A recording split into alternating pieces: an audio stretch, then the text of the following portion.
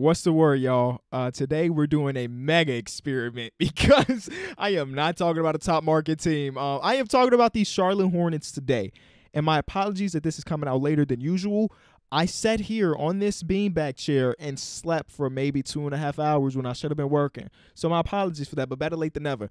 We're talking about the Charlotte Hornets, which is like, this would probably be the least viewed video of all time because I don't know how many people care about the Charlotte Hornets. But at this current time, before the season has started, I somewhat care about the Charlotte Hornets because I think they're going to be an interesting team. And interesting, by definition for me, is fun. You know, be sure to leave a like on the video. Subscribe if you are new. We do this basketball talk here very often. Philly fans are going to be mad at me because for the last 3 videos, I've been talking about how I wanted to talk about Philly. But yeah, I've postponed it at least another day. But I do want to talk about Portland. So Portland may be coming before Philly. I literally have no idea. Can we talk about Charlotte? Oh, my God. So first of all, this has to go back all the way to last year. Before last season started, you know I have a podcast. If you want to look for it, somebody in the comment section to tell you what it's called, I guess. And every year we do like this, guessing the amount of wins. It's such a bad thing because you always look like an idiot at the end of the season because you're going to get 80% of them wrong, whether it be because of injury or somebody not living up to expectation. And one thing that I got wrong, all of my guys got wrong, and pretty much everybody in the world got wrong is how good the Charlotte Hornets were going to be. Now, they were not good. They were not good, but they were very much better than what we expected. Like, I remember doing that episode, and I was like, when we rank in the 15 teams, Charlotte's probably second to last. Only the Knicks will be worse. And obviously both of those things were completely wrong. Charlotte was good in some aspects. They were at the best a very fun team to watch. One of the reasons why everybody got that wrong is because nobody could have expected the emergence of Vontae Graham. Think about where he was his rookie season compared to what he ended up being his sophomore season. Dramatically different. And you could say, like, oh, he was supposed to get better. Not everybody gets better in their second season. We always want to say, oh, a guy like Jason Tatum, he's only 22 years old. He should be better next year. Not all progression is linear. Like, everybody just don't keep jumping like that. Some people just don't. And Vontae, based off his first season, wasn't doing that. I had a tweet. Devontae Graham had a ridiculous game. I want to see if I can figure out what game that was. He had a ridiculous game where he like capped it off with like a game winner. And I was watching it and I made a tweet and I was like, man, this is out of nowhere. And there were people in my comment section like, no, we knew this was coming. That's just blatant lying. The man went from in 14 minutes averaging 4 points per game where he couldn't hit a 3-point shot to 18 points per game when he was shooting a little above league average on a lot of attempts. Nobody expected that. So his emergence was very important to this team being as good as they were. And they're one of those teams, they were like, we're not just going to suck. We're going to try our best. We're going to try our best. We're going to put our best foot forward. We're going to win as many games as possible with our roster and let everything fall into place. And it did, right? They end up jumping up in the lottery and they end up getting the number 3 pick and taking LaMelo Ball.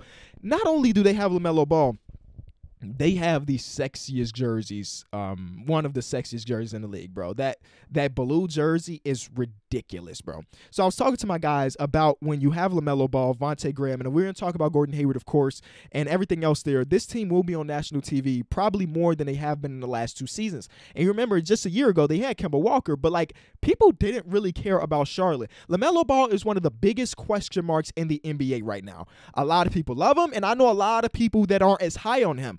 And a lot of people like me who can only really see the highlights of those games when he's playing overseas don't really know what to expect.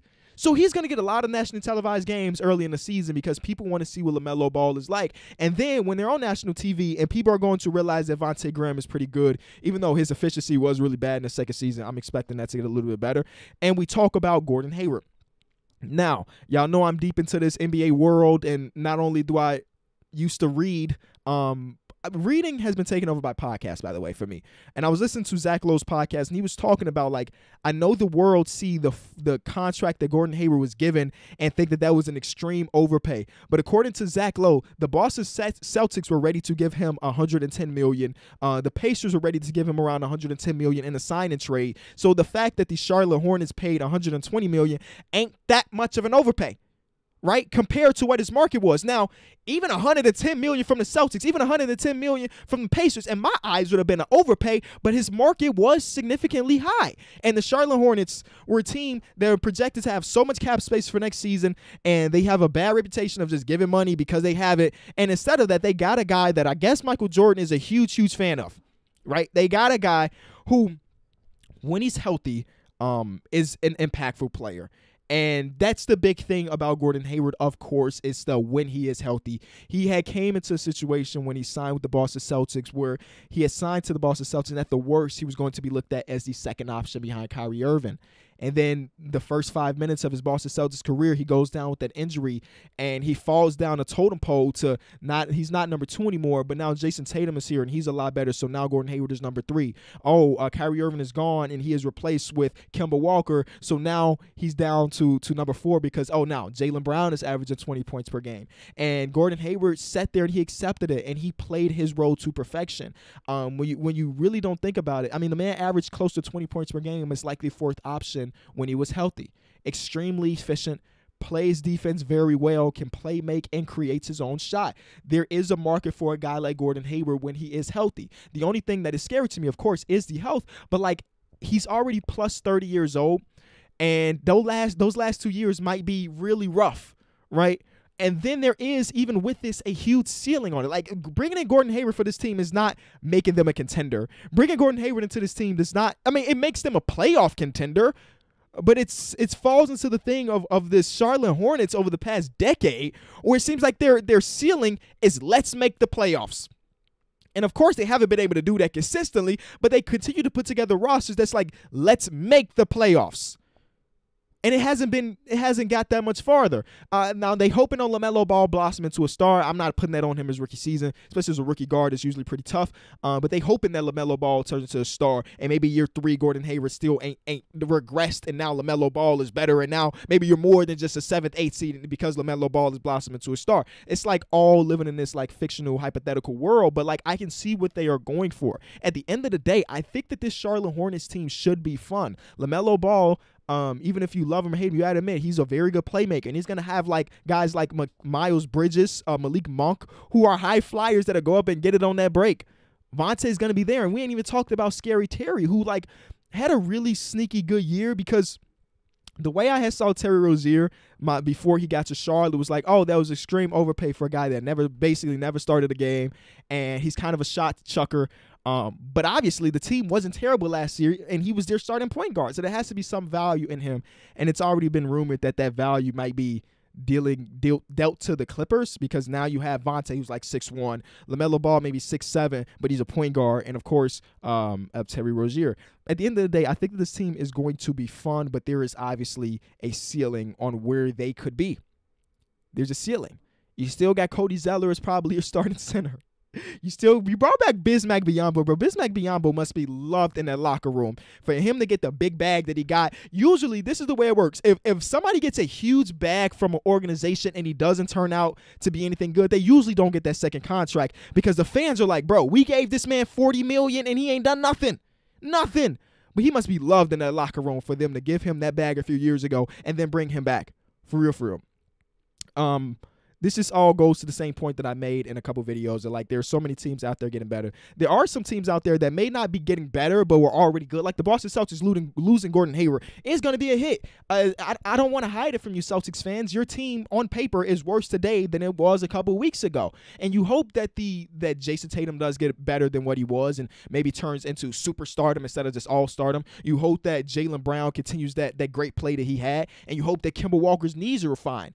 You hope that that's the case, because you are worse today than you were a couple weeks ago. And I think that maybe I'll make my own video on the Boston Celtics in the near future, but it hurts to lose Gordon Hayward for nothing. It just does. We had all saw the rumors about the Indiana Pacers being very interested in Gordon Hayward. They couldn't get the deal done, and the deal not being done, according to Zach Lowe, had a lot to do with the Boston Celtics not wanting to take on Miles Turner's contract, which is a bit weird to me, because I think Miles Turner is the prototypical center for what you're trying to do in Boston. But they didn't want to do it, according to Zach Lowe, because he's making $18 million a year, and they don't see that as a valuable contract when you toss in Kemba's contract, when you toss in Jaylen Brown's contract, and you toss in Jason Tatum's new extension. Added another $18 million on the books probably wasn't the smartest idea, according to Danny Ainge. Danny Ainge has this thing, and I don't know how this video transitioned to the Boston Celtics talk, but here we are. Danny Ainge, to me, seems like the type of guy that's really good when he can get the deal done, because he is so he just wants to finesse all the time. He just wants to finesse all the time. I'm not gonna do a linear deal. We have to finesse you. So not only do we want Miles Turner, we want Victor Oladipo back. You say no, all right. I guess we're just gonna lose Gordon Hayward for nothing. You know. At the end of the day, I believe this is like I was looking at the teams out east. The Charlotte Hornets are going to get more nationally televised games than the Cavs, the Bulls, the Knicks. Like all of those, they might not get more than Atlanta because Atlanta revamped and looked pretty good, and Trae Young is an all-star already. But like those lower 6 teams in the Eastern Conference, other than the Atlanta Hawks, the Charlotte Hornets should get more nationally televised games than them, which is good for Charlotte fans. When I was in Charlotte, and it was for All-Star Weekend, so there was a lot of fans coming into the city that weren't fans of the Hornets. But like I saw a lot of Hornets merch, a lot of it walking around the city. Again, we're talking about All-Star Weekend. So I was there as a Bulls fan. My homie was there as a Knicks fan. And we're all rocking our gear because we want to represent our guys, even if our guys aren't in the All-Star game. But there was a ton of fan loyalty in Charlotte. And that's what you want. You know, that's what you want. Because, shoot, they could have been looking real, real bad talking about expansion and relocation, potentially. So I hope everything goes well for them over the next couple seasons. I'm excited to watch them play. And everything I said in this video could turn out to be wrong. They could throw out a roster at the beginning of next season, and it just looks terrible. And then, well, this video is irrelevant. I'll see y'all tomorrow. I'm sorry this is a late upload. Peace.